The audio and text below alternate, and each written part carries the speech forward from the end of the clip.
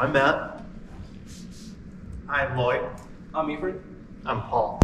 All right, and we have here a warehouse simulator, and the way this ought to operate is that this will move left or right, up or down, however it's required to grab a tool. Once it goes in and grabs it, it'll come out, swing around, deposit it to whatever we have waiting for it, return home, and then repeat the process as many times as necessary. And now Paul, Efren. I'm gonna go over the accomplishments for the project. So first we began by tracing all the pneumatic valves, see what which valve applied to which breaker, which motor, and so forth, and the claws. With the help of the machining department, we were able to get these brackets machined for us to apply our proximity sensors. And additionally, we were able to complete, populate, and mount a PLC enclosure.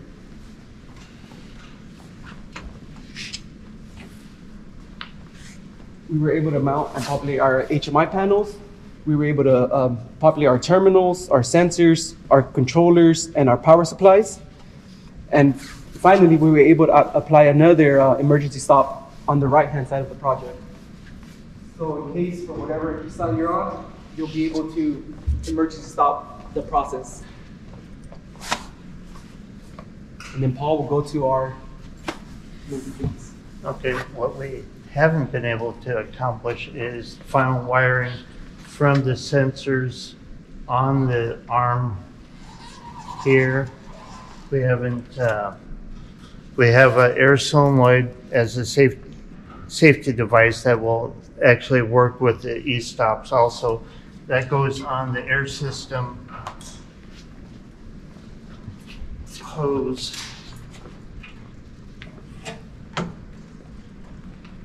We also haven't been able to mount the drive motors. This is drive motor 2. Drive motor 1 will be right here in the mounting bracket. We just got the couplers, but what needs to be done is drill and tap the new mounting hole locations for the new drives. We also have not been able to finish wiring the enclosure as far as the power indicator, the start stop, and the emergency stop. The other thing that hasn't been done is actually doing the programming of the motors since they're not installed. So in conclusion, Lloyd will. Yes, so due to the limited time we have, which is only 16 weeks in the semester, we can only do so much. And also when it comes to ordering and trying to just figure out how to even implement this entire project.